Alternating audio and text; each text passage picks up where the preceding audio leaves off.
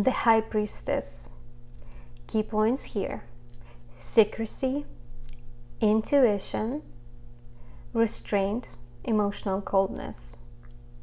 Not a very common energy in people's chart as well, just as the first one, because only born on the 2nd of each month, or on January 1st, or in the year of 2000 have this energy in their chart.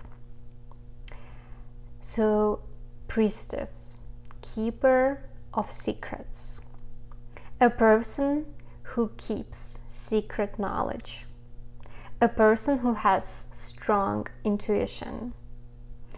These people can unravel mysteries. So if you have this energy in your chart, know that you can be someone who has the ability to dig into secret knowledge.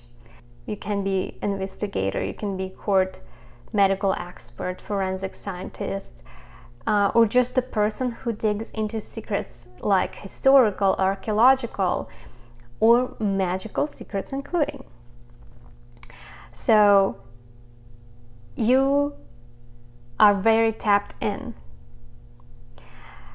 You are very intuitive, extremely intuitive. You are a natural psychic. You are a natural tarot reader. If a person with this energy does not experience enough of digging into those secret mystical knowledge in their life, what unfortunately they can start doing is digging into secrets of other people like their neighbors, friends, etc., and gossip around it and about them. So just be aware of the quality and aspect of this energy, like that, you know, can show up in this way, and know that this is bringing imbalance into this energy, and it's very important for you not to be gossiping, not to be digging into other people's secrets. Mysticism, everything mystical, divination, fortune teller, as I said already, natural psychic and tarot reader, this is all you. Very, very connected and tapped in. You can even create your own omens. If you see a blackbird flying on a rainy day, and you notice that when this happened, you notice a blackbird over your head on a rainy day, and then you get some news and it happened like that to you for 3 times, and every time you notice, know that for you it is a sign. Universe speaks to you this way.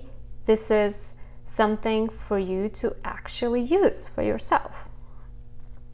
Listen to your intuition, especially if you also have energy 15 in your chart. Please, like, you have this amazing talent and the amazing quality to you. Strong intuition. Trust it. Okay? Sometimes people with this energy can look and feel to other people like a little bit closed off emotionally, cold, like this High Priestess on a tarot card. You can see she wears blue, and she seems like closed off. At the same time, you can see pomegranate symbols on the card, and this means hidden sexuality. So sometimes people with this energy can show feelings in a pretentious way, not sincerely.